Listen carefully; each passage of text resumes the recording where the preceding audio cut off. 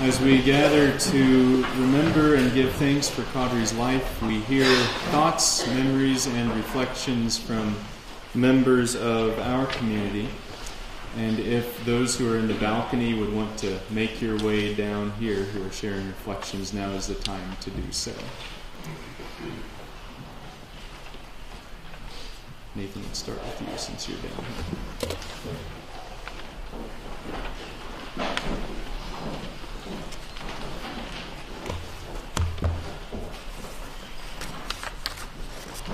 Okay, so the first time I met Qadrey, I call her Q. I was playing basketball. I saw her one day and I said, "Girl, why are you so short?" She looked up at me and said, "Why are you so dumb for asking?" And so that pretty much displayed Q. You know, every one of y'all here, she had impact on each and every one of y'all, including me. So she was so, God, she was so sassy. God have mercy on her soul. But she also made every one of y'all smile, laugh. Most importantly, she made us come as a community. I mean, look at everybody around you. When's the last time this place has been like this as a community? And so I remember, you know, playing basketball and everything. I remember the first time I went for a layup. She looked right at me. She was the reason why I got encouragement playing basketball. She is one of the reasons why I am a better basketball player today. And so I really want to leave you with this. This is John 11:25. It says, "You don't have to wait for the end. I am right now, resurrection and life. The one who believes in me, even though he or she dies, will live. And everyone who lives believing in me does not ultimately die at all." Do you believe this? Time for all of us is short. Nobody in this place expected for what Q to happen. No one did. And so we need to cherish one another for now, because we have no idea when it could be our last breath. We never knew that. I never knew that Saturday after her scrimmage, you know, I didn't get to say bye to her. Nobody else in this place did either. So I want to thank everybody for being here, for supporting Q and everything. We all love you, and just thank you.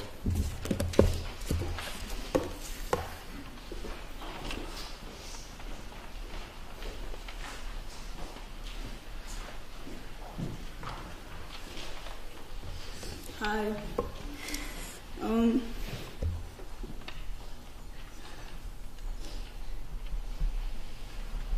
Sorry. First time I met Q, we had open gym and we seen everyone coming in, and you just see this short 4'9" girl coming in, and I'm like, whoa, is there a recruit? Coach had a recruit coming in or something or anything? And she starts like shooting threes. I'm like, that's not her range. Like, what she did? And then she starts making them, and she's warming up and all that. And I was like, oh, all right, well, I see where she's going with this. So we start playing, and she's just going up and down the court, scoring layups quick as ever. And I was like, I'm really gonna like this girl. So like the next day, we finally talked, and I was like, oh, hi, my name's Sejan. And she's like, oh, my name is Qadrey. I was like, call me Q. And then out of nowhere, she's like, oh, you gonna be my wife. And I was like, what? She's like, oh, no, you're gonna be my wife. And I was like, okay, all right, I guess, I don't know. And by then, I guess half the school knows I was Q's wife. She let that be known quick. But me and her had a different bond, special bond, than the rest of the team, and I'm pretty sure they can back me up on that. I don't know, she's one of the few people who accepted me quickly. She didn't turn away or judge me. She came with open arms, and I mean, I could be a little intimidating to talk to, so she embraced me, and when I started opening up and stuff, she still stayed. She didn't back away. Like, she didn't leave. She was like, oh, you're too different, so I'm not going to be your friend anymore. Like, she stayed, and we just had this bond. And one of my toughest times here was finding out I had a red shirt. So when I told her I had a red shirt, she was so heartbroken. But then she's like, you know what, D? I'm going to play for you all year. Next season, it's me and you. And I always just kept that to heart because, you know, it wasn't really about me at that time. I was just letting my teammates know that I'm going to be here supporting y'all. But then at the end, she came back and she was still supporting me. And, you know, when we run sprints with Coach and all that, she's always right next to me, pushing me. And sometimes I'd be like, Q, like, stop standing next to me. Like, I'm trying to slack off a little bit. Like, come on. But every time Coach is like, get on the line, and I look to my right or left, she's right there. And I'm like, Q, go away. Like, let me slack off a little bit. She's like, no, like, you got to get ready. You got to be ready. And I'm grateful to have known her and share some type of bond with her, because I never knew that someone like her can impact me so much in such a short amount of time. I mean, she's really like the little sister I never had, because I don't have a sister. I have 4 older brothers, only girl, so do the math on that. She always made sure I was okay. Every day, every time she sees me, she always calls me sweetie. I don't know why, but she's like, hey, sweetie, how you doing? Like, how's your day going? Like, she always made sure I was okay, and that's the type of personality Q had. She was so free-spirited. Like, you never knew what was wrong with her, because she never showed it. She never showed us what was going on in her personal life during practice or out of practice. She's just so happy and free, and it's just real tough for me to grasp that, you know, this had happened to her, because last night I was just like, you know, like Nathan said, I saw her at the scrimmage. She got feisty with one of the other players, and she was so mad, and her high-pitched voice, like, oh, no, like, you ain't gonna do nothing, like, what's up, like, all that stuff. So we had to calm Q down a little bit, and then we thinking that she's going to come back Tuesday ready to practice, and, you know, this happened. So, like Nathan said, cherish everybody, cherish who you love. I mean, if you're fighting with someone, forget about it, fix it, because you never know when, you know, it's going to be the last. And tell someone you don't know you love them. Maybe they need it. You don't know what's going on in everyone's life. So, like Nathan said, I appreciate everyone being here for Q, because she's impacted everyone in this room somehow. And she's looking down, eating ice cream, because she loved ice cream, guys, I'm telling you. One time she had 4 cones of ice cream, I don't know how, but she had it, she ate it, and she was good after that. So I really appreciate everyone, your love and support, and rest in peace, Q, I love you. How her love and, you know, smile, energy just brought us all together today, huh? Last night, I'll be honest with y'all, I was thinking of the right words.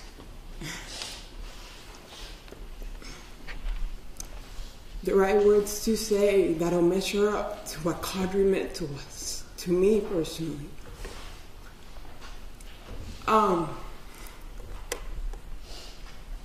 I'll share this with you, and it'll be the first time anybody will know besides me and her.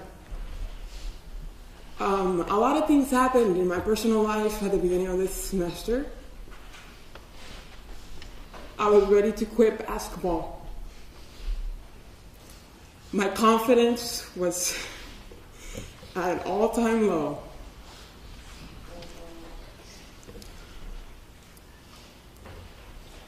God, I was crying one time after practice. It was the first week of practice. I'm always the last one out of the locker room, and Qadrey stayed there. So he was like, "What's wrong, kid?"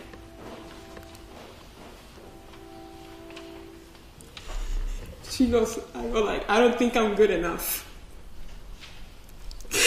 And Qadrey laughed. She goes like, are you stupid? Like, are you kidding me? Like, and I go like, what? You know? And she goes like,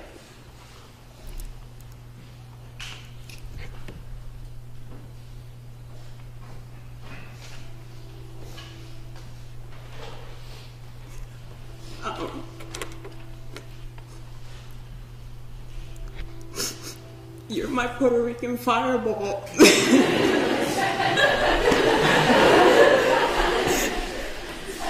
Like, what? This team wouldn't be the same without you. That's when I went and spoke to Coach Scott about my problems. You know, and I'm really slow. Like, I'm powerful, but I'm really slow when it comes to running. I'll admit that, in Qadrey, at the end of every sprint, she gave me a smile. Water break, she gave me a high five.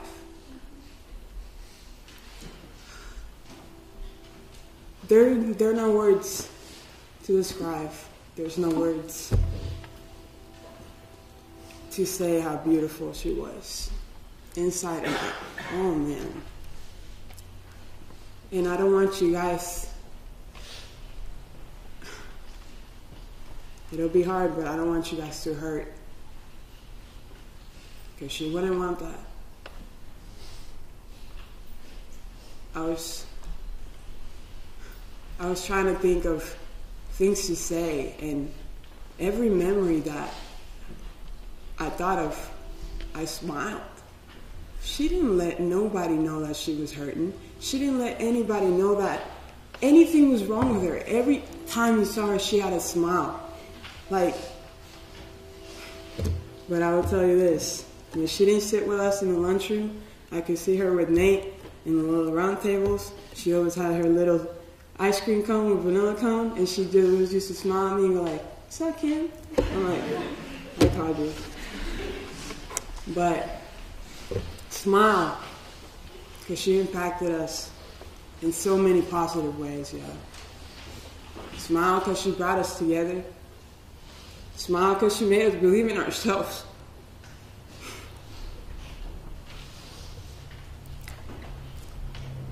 I love you a little bit. Thank you.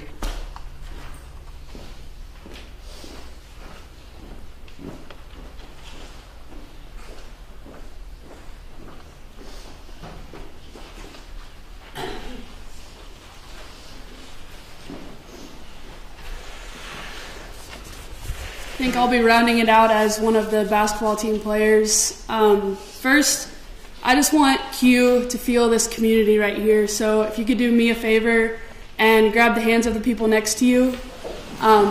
This is the Bethel College community, and I just want her to feel all of this as I say a little something. The first word that comes to mind when I hear Qadrey's name is fierce. If anybody saw our scrimmage on Saturday, you saw it, because she was fierce in the way that she created a presence on the court as a force not to be reckoned with. She was fierce in all of her friendships, always offering a hug or a laugh with a friend.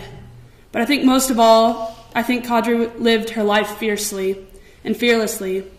She was sassy and spunky because she wouldn't take anything she didn't deserve. She knew how to fight for herself, and she was rewarded from her hard work.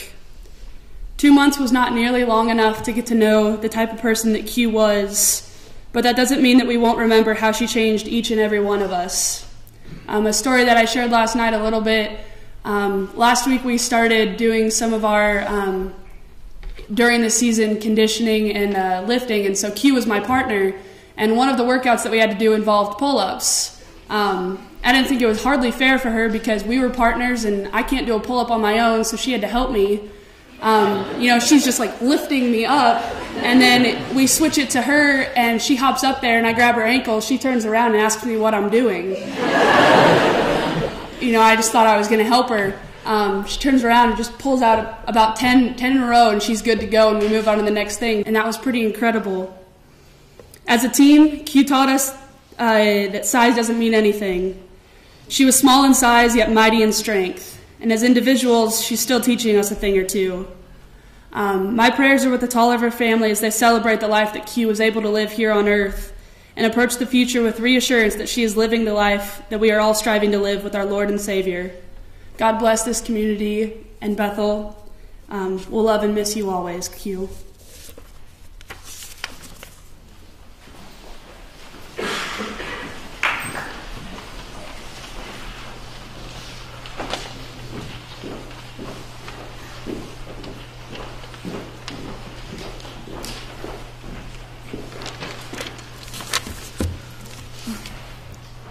As I stand up here to talk about Q, there's nothing I can say that you all already didn't know or don't know what to share about her as a classmate, as a teammate, as a friend, and as a sister.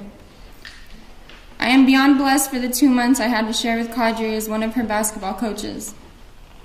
She had the natural ability to brighten up the mood and the moment she walked into weights and or practice, because she always had a huge smile on her face and was ready to work. Q had a fire in her eyes that I admired most about her, because she never let her size be an excuse as to why she wasn't a basketball player. When her and I would talk, she would always say her favorite thing to hear before games was, "Oh, that girl is so small." She would say, "Coach, they may think I am small, but they have no idea how big my fight is.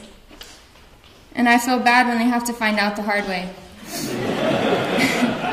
It never failed. Just that simple statement always put a smile on my face, because I could see the drive and determination in her eyes. She was always so positive and a natural leader on the court, because she put every ounce that she had in that little body of heart and effort on the court during workouts and practice. I think even as coaches, they can vouch with me when they say she got us fired up a few times. She and I shared a special quote that we both made up specifically for her, and that was, "Little in size, beast at heart." Every time she finished a workout first or was leaving practice and I would see her, I would tell her that. And she would smile and she'd say, "You already know, Coach." There's a ton of things I could stand up and say about her, guys, that just wouldn't do any justice as a coach and as a team. But in 2 short months that I had the opportunity to know her as a player and a person outside of the court, she impacted my life. And she would always tell me she was going to steal my clothes, because she says she liked everything I wore, whether it be basketball gear or work clothes. I didn't think I had that great of a style, but I'll take it. Everything we do this year for her, everything we do this year as a team is for her. We're going to love and miss her. A player that couldn't be here today, she asked me to share something for her.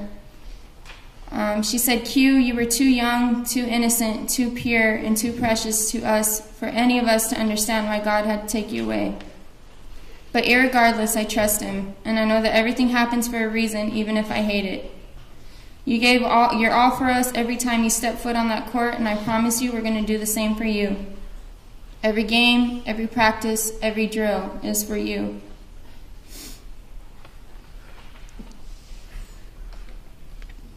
We're all ready to fight on that court for you. I know I didn't get to physically tell you how much you meant to me and the team before you left. But I hope and pray that you know how much you were loved and cared about each and every day before October 20th. Because it's going to be hard not being able to look down and see that smile. I love you, Qadrey. God bless you all.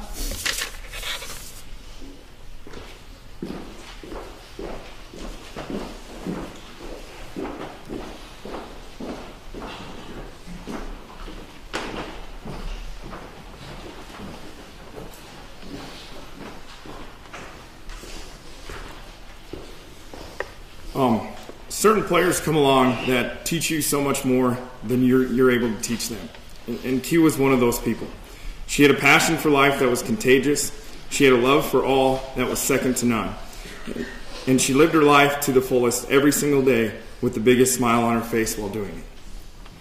She taught us that it is not about the size of someone that matters, but the size of the heart that matters more. She was an inspirational leader who had her teammates back no matter what. She also taught us that courage and strength comes in all different shapes and sizes. Q may have gone to be home, but she was lent here first to leave an impact on everyone she met. I would say Q succeeded in that. My favorite Bible verse is 2 Timothy chapter 1, verse 7. It says, For the Spirit God gave us does not make us timid, but gives us power, love, and self-discipline. I would say Q had this spirit.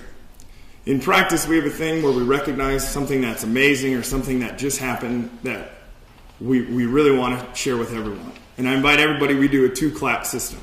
So we want to recognize how amazing Q was. And if you guys wouldn't mind, go ahead and give us 2 claps. Thank you.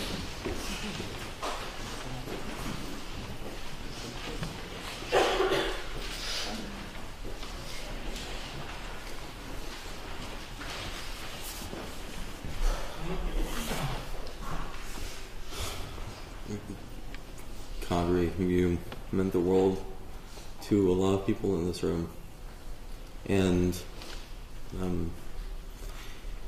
you pushed me through a lot of struggles that I have and that I had. Qadrey was working with me as my physical trainer to get me into better shape. And Nate was also helping me in that. And just a day, a routine day, she and Nate decided that I was to do jumping jacks. And so I started doing jumping jacks, and because of a injury that I sustained during the summer, I popped my shoulder out of place. And as soon as I popped my shoulder out of place, Qadrey rushed up to me and said, "Are you okay?" And then she proceeded to get an ice bag for me and put it on my shoulder and said, "This is only a 20-minute break."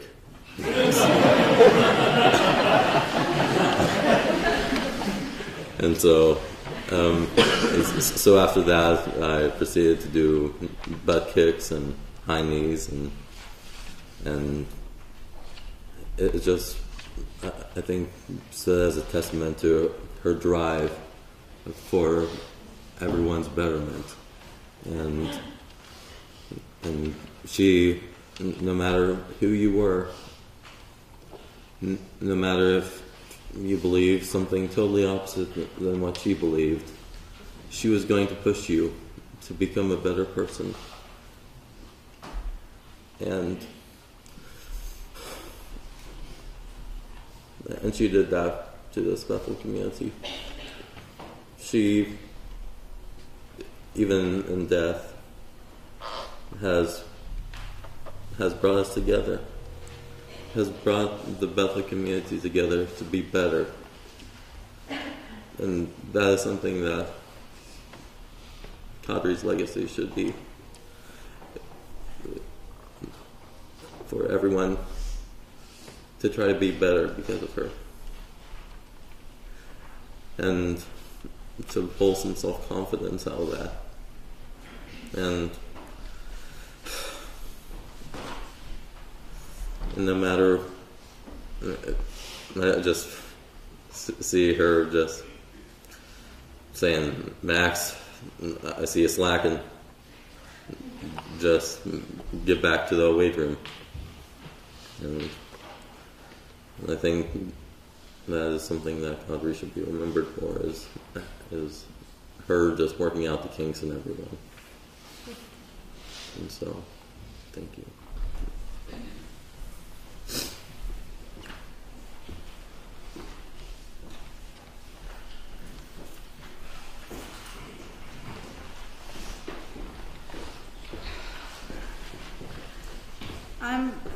Qadrey's roommate, and over the summer you got that paper that says, this is who your roommate is, here's her phone number, contact her. So I did, and she was asking, so what sport do you play? I was like, well, I'm the goalkeeper for the soccer team. And she was like, oh yeah, I play basketball. And she was like, but I'm really short. I was like, yeah, I'm short too, I'm 5'5", I can barely touch the goalpost when I jump. And she was like, dang girl, I'm shorter than you are. I was like, what? And so then I got to meet her on the first day, moving in, and I was like, okay, she wasn't lying. And she never let me give up on myself. I had a rough patches coming into this semester over the summer, and I was going to quit soccer. I wasn't going to come here. And she told me, it's like, if I don't get to meet you, I'm going to be pissed. So let me meet you. So I was like, okay.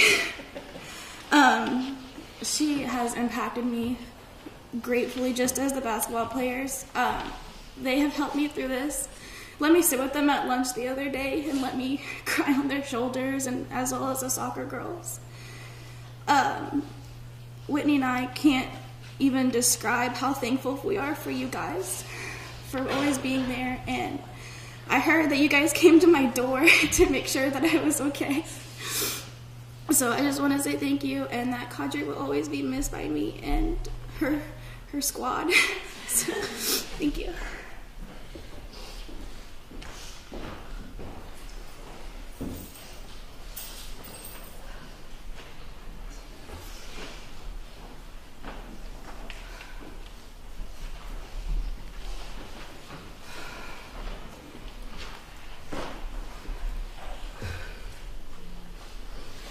I woke up yesterday and I got the news, but before that I had went to Walmart because I was thinking when Q gets home we're gonna party it out like we do.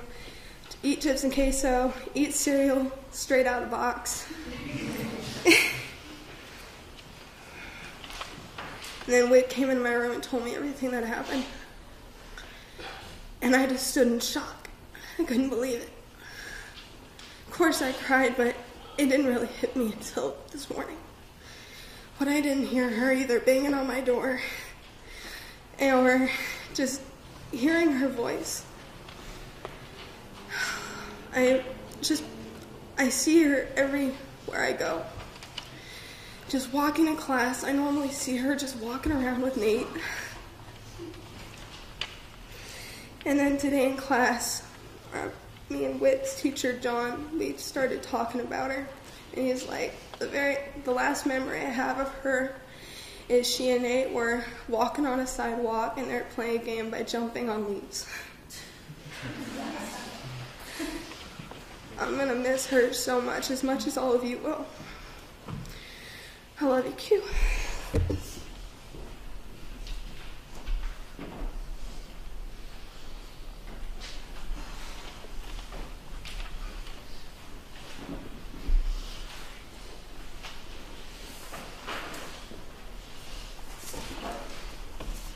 Qadrey. She was excited to be a college student, a college athlete, bouncing into my office. Tiny, she was shorter than I am. There's a twinkle in her eye, and you wonder, okay, what kind of mischief is up next? Cheery, energetic, like a hummingbird, flitting from one flower to the next and always moving. Mojo's drink in hand. Way too much caffeine. As she walks into my class a bit late because her college issues essay for first-year seminar. Student athletes and time management. Her struggles with sleep deprivation because she's trying to grab all that life at college had to offer. Netflix. Nate. Only 2 months to be a college student, a college athlete. It's gone. Rest in peace, Qadrey. We, family, friends, Fellow threshers, we're in that liminal space. Yeah, Outcast United readers, you know that word.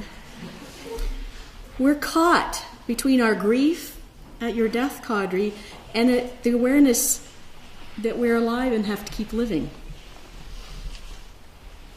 So be gentle with each other.